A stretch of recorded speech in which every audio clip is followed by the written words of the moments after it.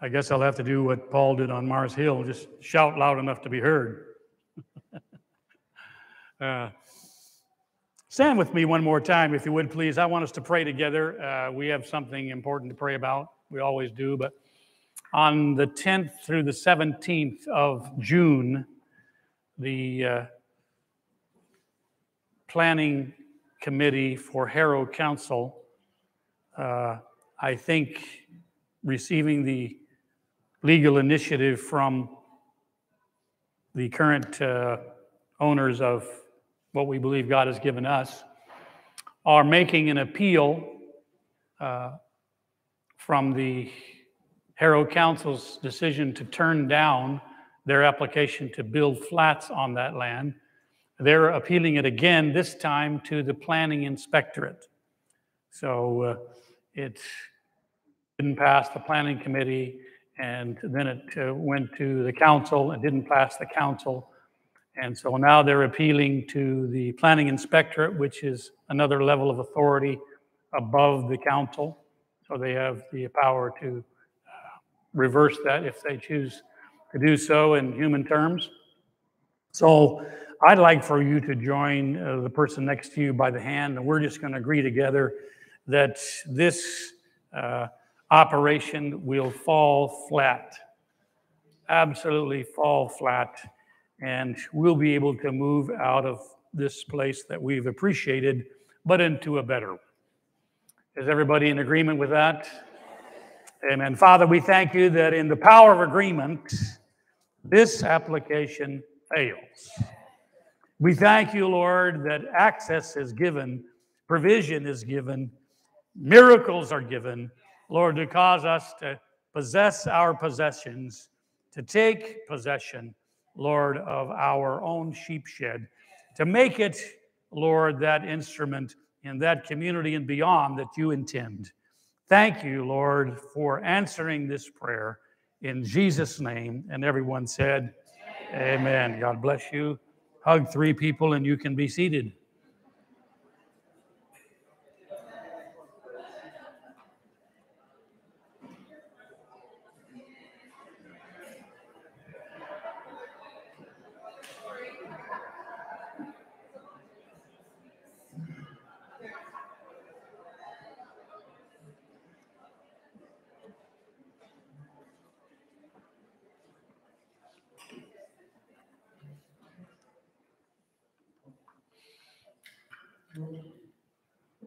Okay.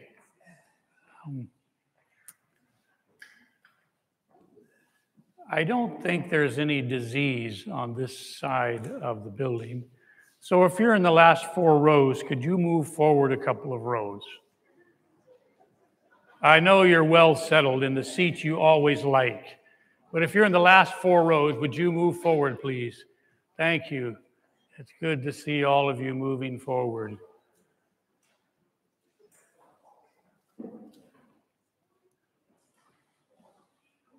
Good. Thank you. And I know some of you are probably wondering, well, why on earth is he taking me out of my comfort zone, out of the seat that I want to sit in? One, because I just plain like to irritate. No. There's a natural tendency for people to move away from each other. And we live in a world, despite all the social media, where people are more distant than ever. If there's anything that we constantly have to cultivate, it's being together. You can always think of 9 reasons why you shouldn't invite somebody to your house or sit close to somebody or talk to somebody on the bus, or, just, how it is when you get in a lift and there's people in there. What do? You kind of move to the wall, don't you, or toward the back, and that shouldn't be here. That shouldn't be here. Anyway, enough of that. Anyway, we're talking about worshiping by the Spirit. John 4 and verse 24 says that there is a river that makes glad the city of God. Now, I'm on this series because I think that God wants to do something so awesome, so powerful in our worship life. because it's the presence of God. The less of the presence of God you have, the more you live with just your own wisdom, your own knowledge, your own energy. And we need more of God than ever. And so we've been talking about this pattern that God's given us of the tabernacle of Moses and the tabernacle of David. And I was reminded this week of a second-year university student named Beth. She had gone to university not believing that there was a God, and she had just decided that university was going to be another playground for her, and she would just party and do whatever she was going to do because it's just kind of her against the world, as she said. And so she was in her second year of university, and another young woman kind of down the hall from the living quarters that they were in decided to invite her to a church service. She came into the church service similar to ours, and she didn't really know why she was there, except for the fact that this girl that she didn't even know very well had invited her. And she came in, and everybody's singing, and so she thought, okay, I'm going to sing as well. And she started singing. And something strange happened to her. While she was singing, she found herself weeping. Now, this is a young woman who doesn't believe in God. But she's standing there while everybody's singing, and tears are streaming down her face. And she's thinking to herself, what is this? What's going on with me? And then it came to her. This was a God she didn't believe in loving her. And as she opened her heart to him, she felt her whole being enveloped with the love of Christ. And on that day, she came to know Christ as her Savior. Nobody had kind of witnessed to her, but she had got into the presence of the all-powerful one who said, you know, I know deep down inside you'd like to know me, so I'm going to reveal myself to you. The power of God's presence is so amazing, it's so awesome.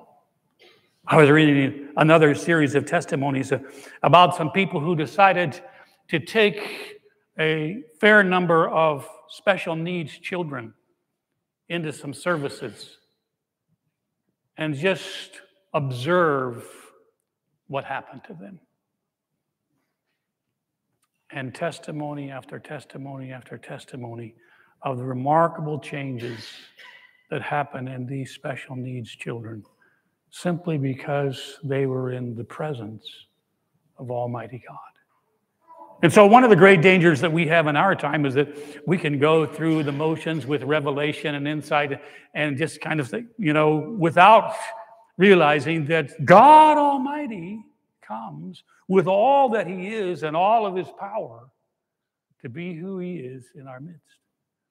And we want to access and take advantage of the greatness of God, the power of God, the goodness of God, for everything that we require to live and everything that we require to be healthy and everything that we require to do well with our families and our people that we love around the world. We want to be bread for the hungry and water for the thirsty. And that comes out of his presence. And so the corporate worship service, kind of based, at least in part, on the tabernacle of Moses. As we saw last week, the tabernacle of Moses was a copy and shadow of the tabernacle in heaven. And so God says, I would just like you to know, I have all this worked out on earth because I'm going to cause it to come to its climax in heaven. And so he went through all that effort and described all that detail because this is a copy and shadow of what I'm going to do on Calvary's cross for everybody. And he did it. And I don't think he was just kind of doing something symbolic I don't think everything God does is powerful. It's huge. And we'll take eternity to scratch a small percentage of how great and how powerful, how awesome he is. And so doing what we do here on a weekly basis is so important. Last week, we looked a little bit at the progression of travel. You can have that slide, progression of travel from shallow to deep. And just take a few scriptures here. The one we just quoted to you, Psalm 46:4. There's a river that makes glad the city of God. God said, this thing called the city of God city is where people are. And if it's God's city, it's where God's people live. And he says there's a river in that city, and it makes them glad. And it's the place where God says that's where he lives. Lots of other verses of scripture throughout the Old Testament and the New that tell us that God lives in a city, and the city is people. I use another analogy in Hebrews chapter 3 and verse 6. The Bible says, we are God's house. We are God's house. This isn't God's house. This is just a sheep shed, temporary as it is. But we are God's house. And God says, this is where I live. So think for a moment, if Jesus in his physical body turned up at your front door, one, would you let him in? Of course, Pastor, don't be silly. I'd let him in. But somebody might think, yeah, but I don't know, my house isn't quite clean. The windows haven't been washed. I haven't done the shopping. Oh no, if you recognized it as Jesus as Jesus, and he said, you saw him at the front door, you'd open the door and you'd say, wow, come in. Come in. What would you ask him? What would you expect of him? What would he not do? And that's exactly where we are today. He comes here every day, every Sunday. Every Sunday he comes in. He comes in. He's here. He's here right now.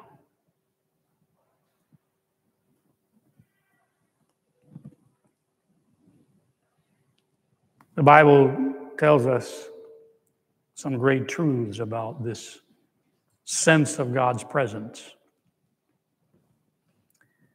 I think that's one of the most wonderful things that defines the corporate worship service. It's the presence of God. If you have a corporate worship service and no presence, it was just some singing. But with the presence, it makes all the difference in the world. However, especially for Pentecostals, we can be wonderfully grateful for the presence of God, and I am. I believe you are. But it's still, in many respects, a sensation.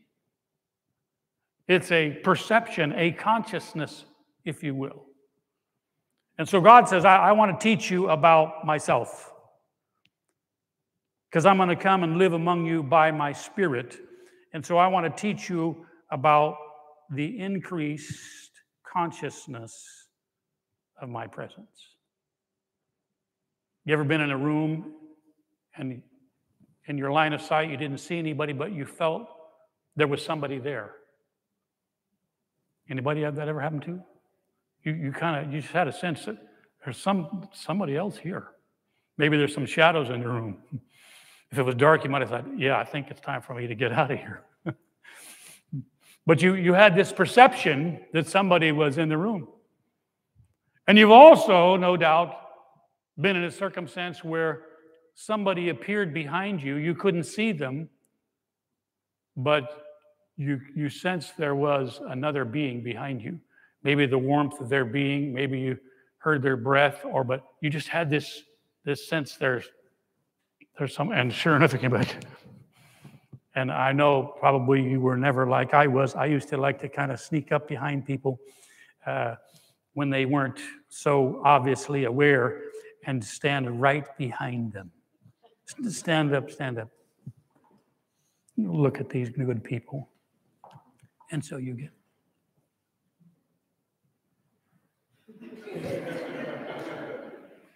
Can you tell I'm here? It's bothersome, isn't it? You can be seated. Thank you. So she has a greater sense of my presence when I'm there. And God wants to teach us about this. He says, I want to come and get really close to you. I'm inside of you. But in the way you worship, I want to get so close to you that you are so aware of me that you're not aware of anything else but myself. Myself. And if you study church history, that's called revival. When people got so lost, a group of children started praying. And as they prayed and fasted, God's presence so came among them. They forgot they were children. They started having dreams and visions and prophesying, and all kinds of miracles took place because God's presence came in such a powerful way. And I believe that what Clive read this morning was not just something that he found accidentally. It was a message from the Lord. God wants to cause the reign of his presence to come in such a powerful way. And so as we look here at this slide on the progression of travel, the first one I've kind of defined as I'm coming. Psalm 46:4 says there's a river. And so the river starts when you come in and you make that decision, I'm going to worship the Lord. I'm going to have a meeting with God's house and God's people. And I'm going to come to him and just focus totally on him. In the songs that we sing, in the prayers that we pray, I believe, God, you're here in a special, unique way because this is the corporate gathering. This is where you said you live. You live inside of me, but you live in a larger sense in amongst us all. And so you make that decision. Ezekiel chapter 47 speaks of this kind of progression. There's a river that makes glad the city. It's the place where God dwells. God says, I want to teach you something about my presence. It's a river in a city. So, is God saying, okay, where I dwell, there's a river. Is there a river in here? There's no literal river in here, but there is a river. And as you study the river theme through the scripture, you see this is the river of God's presence. As we said to you last week, God says, I put a river inside of you. He that believes what the scripture has said, out of his innermost being shall flow springs of living water, rivers of living water. By this he meant the Spirit. So it is a spirit river. And so here Ezekiel has this vision of the temple in heaven. In Ezekiel 47 and verse 1 says, the man brought me back to the entrance of the temple, and I saw water coming out from the threshold of the temple toward the east, for the temple faced east. The water was coming down from under the south side. He brought me out through the north gate, led me around the outside to the outer gate. And as the man went eastward with a measuring line in his hand, remember I told you a couple of weeks back, God measures our worship. He comes to our worship and he measures it according to the Bible. He measures. God's a measurer. You'll find it throughout the Bible. He measures things. So this man goes and he starts with a measuring line. He measures off 1,000 cubits and he led me through the water. This is the water that's flowing out from the threshold of the temple, this river. And the water was ankle deep. Then he measured off another 1,000 cubits. So there's this progression here through water that was knee deep. Everybody say knee deep. He measured off another 1,000, led me through the water that was up to the waist. Everybody say waist deep. He measured off another 1,000, but now it was a river I could not cross. Everybody say, a river I could not cross. That's where we're headed. A river that we cannot cross. In other words, the water is so deep. The water had risen, the scripture says, and was deep enough to swim in, a river that no one could cross.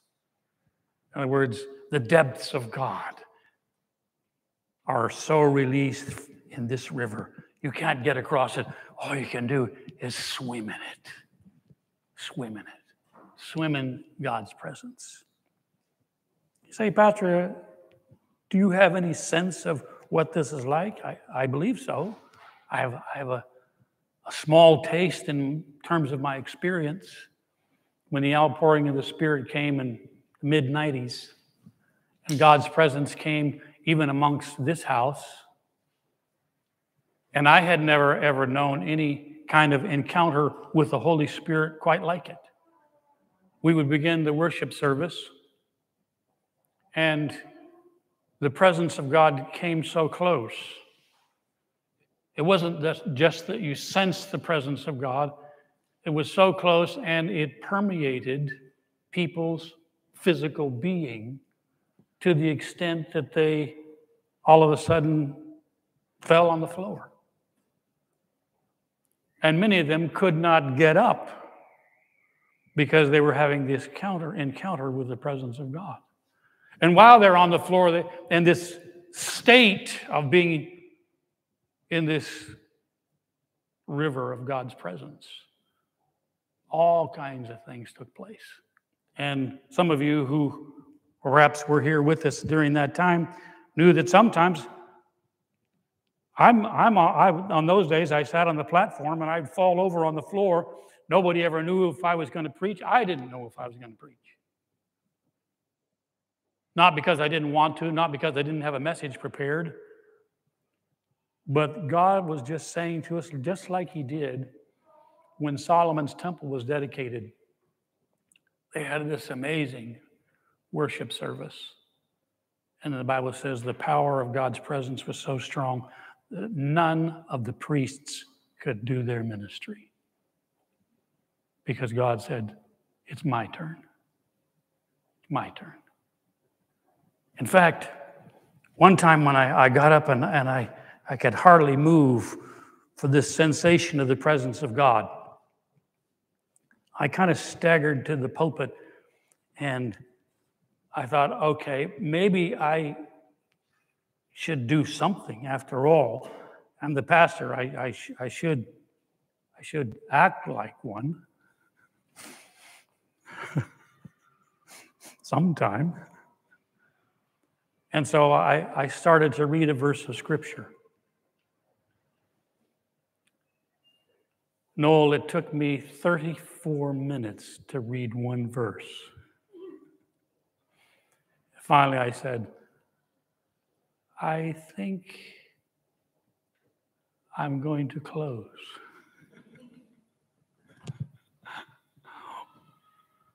And you know, if I have some regrets in my life, but if I have a regret, if I have a significant regret in my life, is that I did not capture the full significance of what God was doing with His presence among His people at that time. I was impacted. I saw a lot of amazing things. I saw people delivered from terrible, terrible addictions. All kinds of amazing things that came just out of the presence of God. And so, yes, there is a photograph in my spirit of where I believe God wants to take us and beyond. And so that's the nature of this river. Well, there's an alternate river as well. Revelation 12, verse 13. Let's go back to verse 13. The notes say verse 15, but let's go to Revelation 12 and verse 13, because I want you to get a picture of this, because This is the protagonist to the presence of God. Revelation 12 and verse 13 says, when the dragon saw that he had been hurled to the earth, who's the dragon? Okay, the devil, Satan, serpent, dragon. When the dragon saw he had been hurled to the earth, he pursued the woman who had given birth to the male child. Now, I'm not going to take time to totally unpack this, but I believe the woman is God's people, the church, the bride. The woman was given 2 wings of a great eagle so that she might fly to the place prepared for her in the desert, where she would be taken care of for time, times, and half a time out of the serpent's reach. That's a good note. But then notice verse 15. Remember, we read Ezekiel 47, there was water that flowed out from the throne into the earth, and it was an ever-deepening river that developed. Here's another river in the book of Revelation. It says, then from his mouth the serpent spewed water like a river to overtake the woman and sweep her away with the torrent. There is a torrent, a river of evil that is the substitute, the counterfeit of the river of God. And I don't think if you're just awake at all about what's happening in our world, there is this river of evil that's come out of the mouth of Satan prior to this event. This toxic filth that is filling the earth and polluting mankind even more. But it is in this passage to take the woman and sweep her away with the torrent. So we have these two. We live out amongst this other river. And so that's why this river becomes extremely important. We come out of the river there, not that we embrace it, not that we want to go swimming in it, not that we have to kind of walk ankle deep in it. However, but there is an alternate. But God has a plan. But the earth helped the woman by opening its mouth and swallowing the river that the dragon had spewed out of his mouth. Then the dragon was enraged at the woman and went off to make war against the rest of her offspring. Then it defines them. Those who obey God's commandments and hold to the testimony of Jesus. And so we live in a world now where you have 2 rivers. One that flows from the throne into the earth, and one that flows out of the serpent's mouth. So important to grasp the significance of the river of God's presence. So we go over a little further to Revelation 22.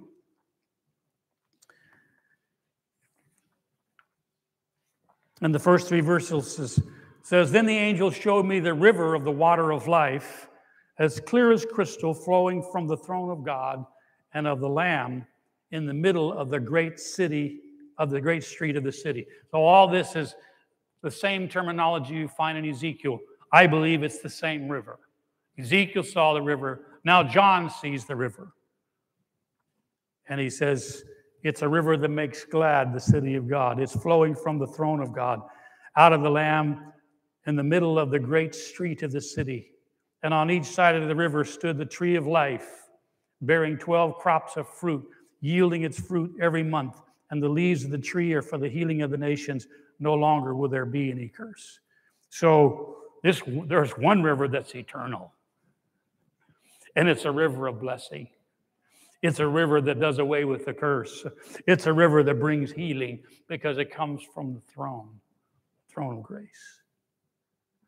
And so this river has a progression. And so when we come in and we begin to worship, we begin to get a sense that God's presence, we know theologically Biblically, we know God is here because he's Emmanuel, so he's always with us. And so he says, where the 2 or 3 are gathered in my name, there I am in the midst. And so we kind of have that up here. But when you come in here and you exercise your faith, you say, God, I believe you're here. I believe you're here right now. I believe you're here for this worship service because it's all about you. Everything's about you. I believe. As soon as you take that mode and you begin to sense God's presence, Hebrews chapter 11 says it starts with believing. He that comes, he that comes to God. Everybody say, coming to God. And that's what we do when we gather in corporate worship. We're coming to God. I'm not coming for me. We're coming to God. We're not doing it just because it's religious. We're coming to God. And so when you come in, you make that decision. It's a faith decision. It's in your heart. It's on the inside. He that comes to God must believe that he is. Another way of saying it is that he is there. You don't speak to people that you don't think are there. How many of you speak to people you don't think are there? Okay, I'm glad you didn't raise your hand. We get you up here for prayer. I want to make this so simple because in the simplicity is the power. He that comes to God must believe that he is. So we start with this basic building block. You come in, you've had whatever kind of week, but you come in here and you say, Lord, I'm meeting with you today. I'm with the brothers and the sisters, and you said you live here. You live here. Yeah, you actually live in Wheelstone. And you live where your people are. You live in them, and you live among them, and on them, and in them, and through them, and over them. And we connect with you, not just because we got it in our brain, but because we choose to believe. We choose to believe. Nobody can do it for you. You can sit in your seat, you can stand, you can do whatever you do. But inside, you know, if you're saying, Lord, the most important thing is meeting with you. It's meeting with you. I want to meet with you in every word that we sing and that we share. I want to meet with you. He that comes to God must believe that he is. That's kind of level one. He's here. And it was quite a number of years before I captured the other half of that. And that he is a rewarder. Everybody say rewarder. He's a rewarder. What's God telling us? He said, if you believe I'm here, then I'm here. And if I'm here, I'm not just here.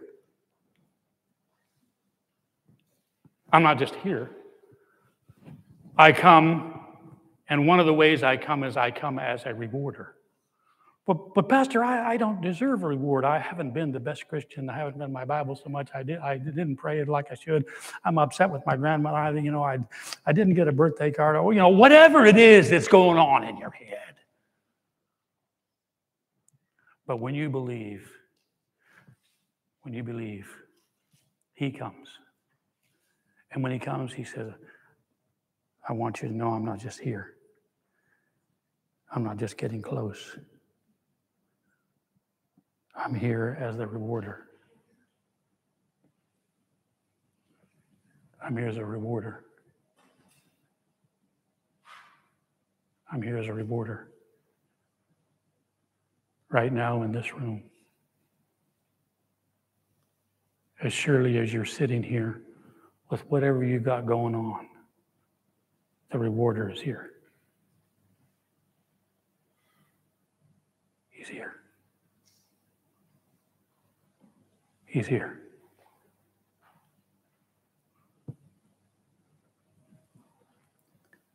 It starts with that first step of faith where you come in and you say, Lord, I'm coming to you. I'm coming to you. Most people do whatever they do because they're programmed and taught and trained to do it. But this is a simple little process. I was in a meeting where a woman had a notion in her head that if she went to the church service, if she just went to the church service, that Jesus would be there in a way that she didn't find him in her devotional. course, he's there in her devotional life, but she would find him in a way that was different than her own personal devotional life. And she went into that service. And God met her faith. His presence flooded her being. And as a result of it, she was healed completely, totally, and utterly of incurable, fatal diseases.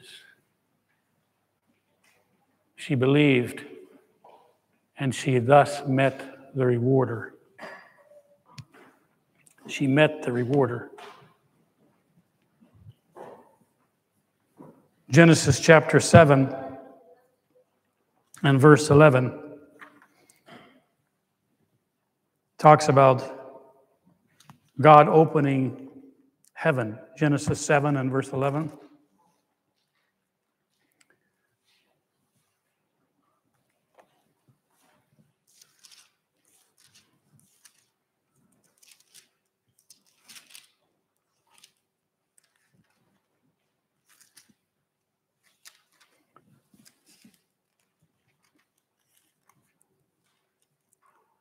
In the 600th year of Noah's life, on the 17th day of the second month, on that day, all of the springs of the great deep burst forth. Everybody say springs. And the floodgates of the heavens were opened. And rain fell on the earth 40 days and 40 nights. God sanctified the earth. But I want to show you the difference in terminology. Springs and floodgates. In terms of God's presence, which would you prefer, springs or floodgates? Floodgates. Or after the floodgates. The floodgates, God says there's some floodgates in heaven. Oh, but Pastor, he's talking there about literal rain. That's true, he is. What were we singing about? What was the rain that Clive's exhortation was about? It's a rain of God's presence, his power, his character, his life, his goodness. Springs and floodgates. Psalm 42 and verse 7 says, deep calls to deep in the roar of your waterfalls. There's something in us all once you have been saved and baptized in the Spirit. There's something in you that has a hunger for God's presence and for something more, for something beyond. Even though all of us have had certain experiences with God, wonderful things, maybe some miracles, some healings, some breakthroughs, some jobs, some stuff that is a great testimony, but there's still something inside of you that says, there's more. There's more. I anticipate the day that every special needs child comes into the service and goes out no longer a special needs child. I anticipate the day when people who come in with all kinds of addictions and all kinds of stuff that the world defines as one way or another, and they go out totally different.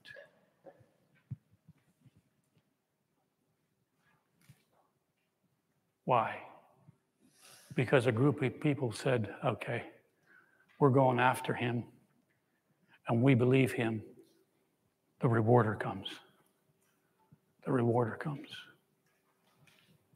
The rewarder comes. And so, in terms of progression, we have a sense, we know God's here. We say, we believe you. We're coming for you, Lord. And so we kind of move to the next level. Maybe the ankle moves and gives way to the sense of God's presence, and you have a stronger sense that the current of God's presence, the consciousness of God's presence is stronger than when I first started. And there's that movement until the water becomes a river. And then ultimately it empties into this vast ocean of water. The depths of God's presence. Let's have the next slide that says the holy place.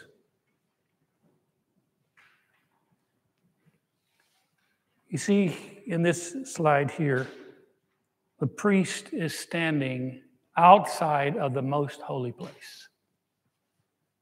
He's standing at the altar of incense. And in the Bible, incense is the symbol of prayer and worship. And it's going up continually. And that's where he is. And God says, I want you to understand the progression from the outer court right through to the brazen altar and then the brazen laver. And then you come to the inside of this first little room here. On the right is the table of showbread. You were singing about that today.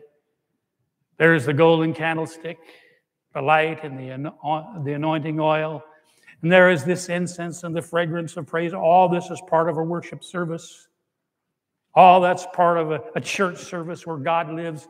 But there is this last room that is the most significant place, and that's where the most awesome presence of God changed everything for the nation. And so there's that natural progression, and there's that natural flow of the river. And here's the danger.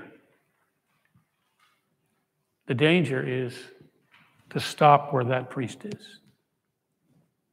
Because as you know, our high priest went through all of these, and he appeared before the Father at the temple, the tabernacle in heaven, took his own blood, stuck it on the mercy seat, and said, I made everybody who believes in me acceptable. So now I'm going to cause the curtain between these two rooms to be ripped open so every person will not require a priest. They can come straight into the presence of God.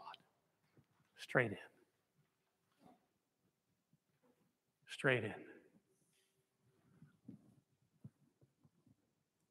The danger is, in a worship service, we can stay right where this priest is. We got something going up, and that's good. That's God ordained. But there's something inside of us that says, hey, there's more just beyond where we've gone. I want you to say there's more. There's more. Say it again, there's more. There's more. Next slide.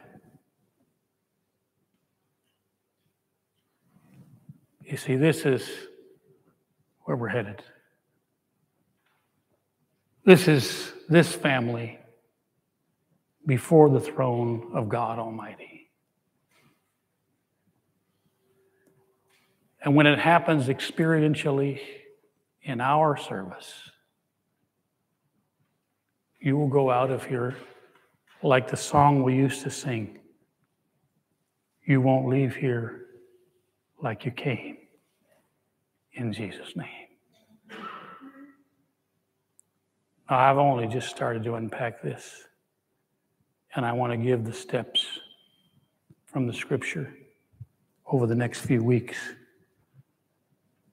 because I believe that that's my assignment from the Lord, is to go where I've never gone, to lead us all where none of us have ever gone. I'm not happy with just ankle. I'm not happy with just knee. I'm not satisfied with just waters to the waist. I want every single member of this house to be in divine health. You think God can do that? I want every single person in this house to have a really good job and to have no financial issues. You think the rewarder can do that? I want every backslidden family member to come back to Christ for every family in this house. You think the rewarder can do that? I believe he can. I believe that's his heart. And I believe, as I read the Bible, God says these two great streams come to their climax at the end of time. The mystery of iniquity gets so big, so awful, so terrible, The river of filth so covers the earth. But at the same time, there is a river of grace that's the door of hope for everybody who's been living in the wrong river. Stand to your feet if you would.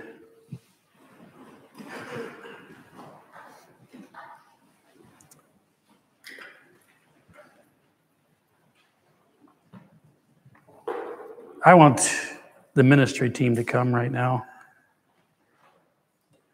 Clive, can you play for us How Deep the Father's Love for Us?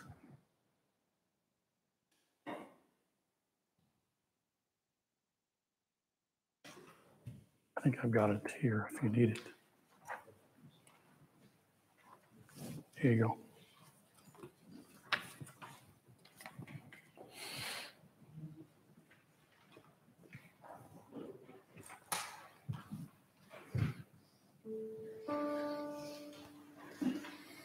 Walking with the Lord is steps of progression. I'm so thankful, Joseph, that what I started with June 6, 1963, I didn't stick there. The God who loved me said, come on, Rick. Come on. I want to take you where you've never gone. And you know, he's never stopped telling me that. He's never said, you're nearly 72, so you can coast the rest of the way. I'm done telling you anything that you need. No, his voice is the same every morning. He said, come on. Come. It's echoed in the book of Revelation, where the Bible says, and the Spirit and the bride, both of them have the same message. The Spirit and the bride say, come.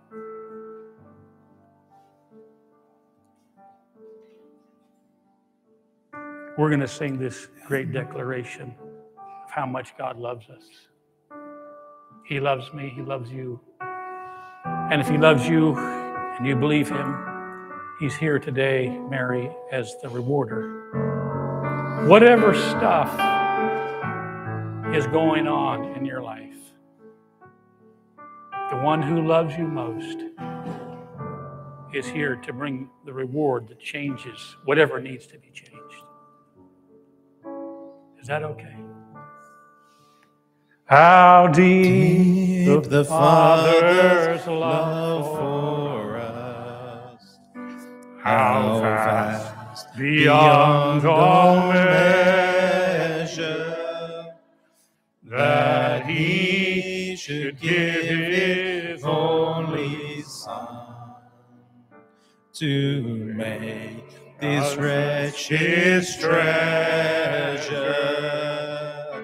How great the pain of searing loss!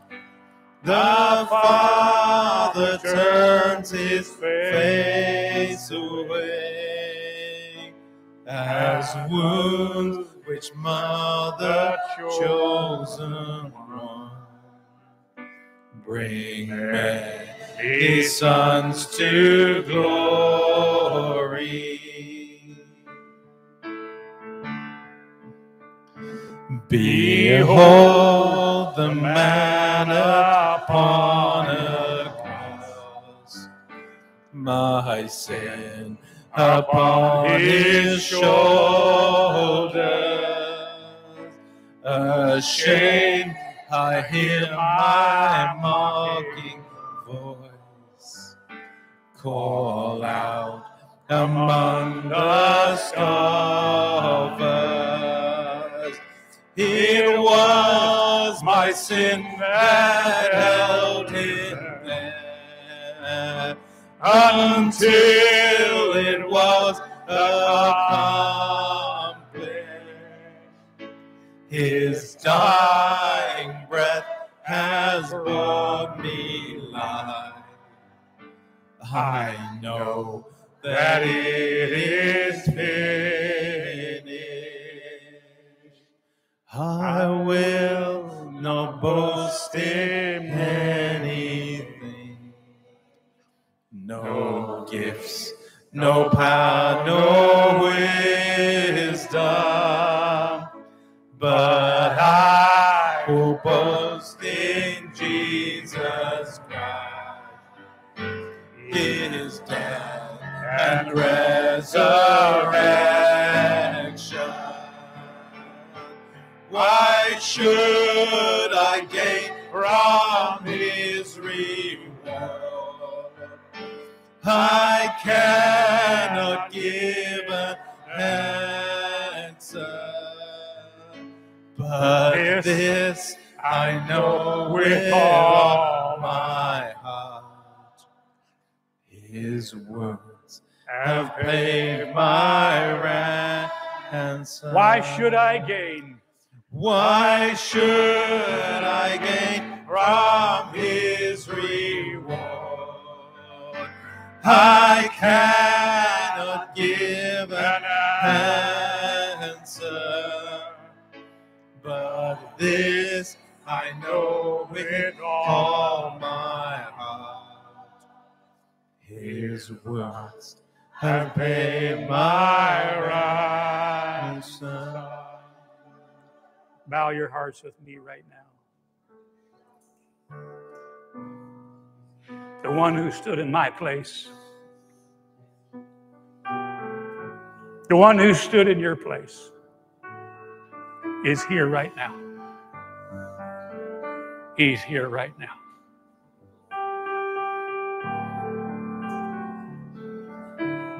I'm so grateful today. My name is written down in the Lamb's Book of Life. And the one who wrote my name down in blood is here right now. The rewarder is here right now.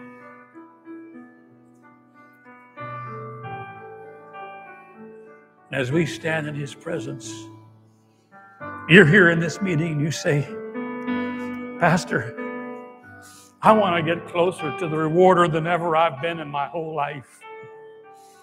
Because if there's anything I need, it's the reward of God, the reward of heaven. And so I'm going to come today in faith that I'm connecting with the one who has promised to be my rewarder.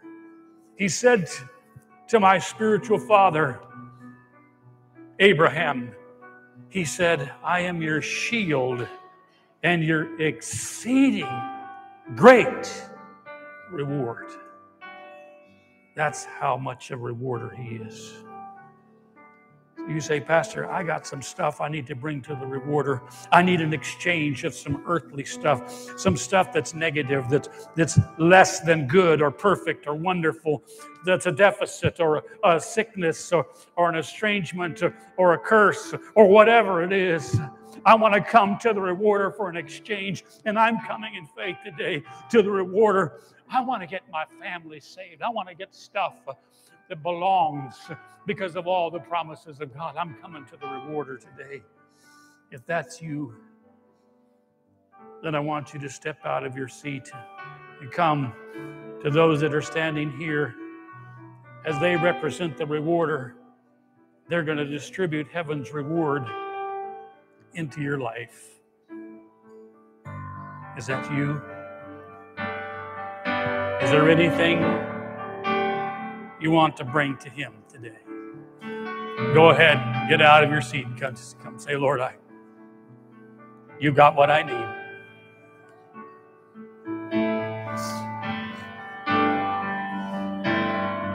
You got what I need, Lord. You got what I need.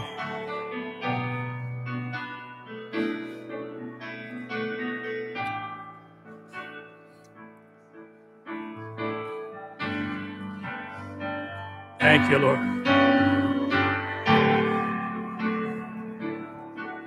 Why should I gain from His reward?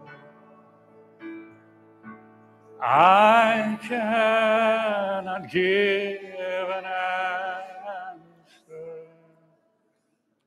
but this I know with all my heart. His blood hath paid my ransom. Why should I gain from his reward? I cannot give an answer, but this I know with all my heart. His words have paid my ransom. Why should I gain from his reward? I cannot give an answer, but this I know with all my heart. His words have paid my ransom. If you're seated if you're standing in the congregation, join hands with somebody.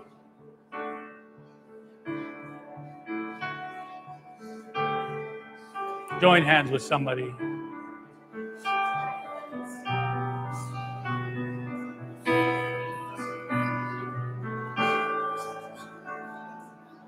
Father, we thank you right now that you flow from member to member in this house. You said out of your innermost being would flow a river. And so, Lord, as we're joined